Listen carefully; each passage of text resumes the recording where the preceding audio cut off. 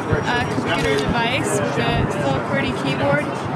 The reason that we're up here is to show you that this device uses WiMax technology, which will virtually allow you to connect online anywhere in the world where there's a connection. So it's kind of neat. You can surf the net, you can send messages, you can communicate, social networking, and do pretty much anything you can do on a normal PC. Welcome. My name is Mark Lewison. I'm the president of Nokia Inc., which is the North American arm of Nokia.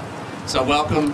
I wonder how many times you come to a press briefing where you sign a liability release. You know, imagine a device that can deliver tailored information and entertainment to you based on contextual information.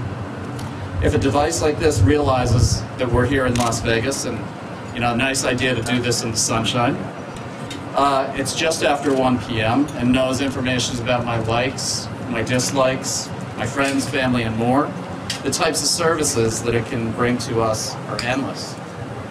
So tailored searches, directed advertising, dynamic social networks.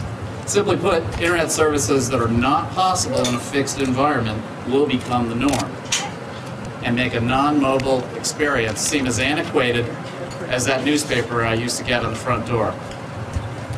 So that brings me to our announcement.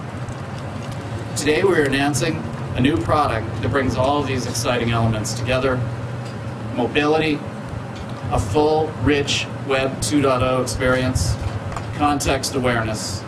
This is the new Nokia N810 Internet Tablet WiMax Edition. Yeah, it's a long name. It doesn't really roll off the tongue, but it's able to bring you the internet directly in the palm of your hand, and that, we believe, certainly speaks for itself. So while the Internet Tablet platform is not new to Nokia, the addition of WiMax is. This is Nokia's first WiMax-enabled device. Most of you have probably heard plenty about WiMax technology. If you haven't, it's a wide area data technology that delivers broadband speeds that most people would expect only from a fixed connection to a mobile platform. Like the Nokia N810 WiMax Edition, Nokia isn't just delivering devices. Through Nokia Siemens Networks, we're bringing together a full end-to-end solution to WiMax providers like Zone, who are here at CTIA today demonstrating their WiMax technology. You know, for me, I actually have two of these devices in my home today. One sits on my nightstand, and it's replaced the stack of magazines that used to be there. And the other sits in our family room where we stream Rhapsody and use that actually connected by Bluetooth to our entertainment center, and that's our music experience at home. Interestingly now, I don't just do that in my family room. It's anywhere I go, anywhere I am, I can enable that music experience. We also have another product called Hava in our booth, where I can watch my home television on the N810. I also can watch and see what my kids are viewing, and if I need to, I can even change the channel from Las Vegas to Connecticut. So the untethering of instant messaging and VoIP from a fixed connection will open up incredible possibilities as well.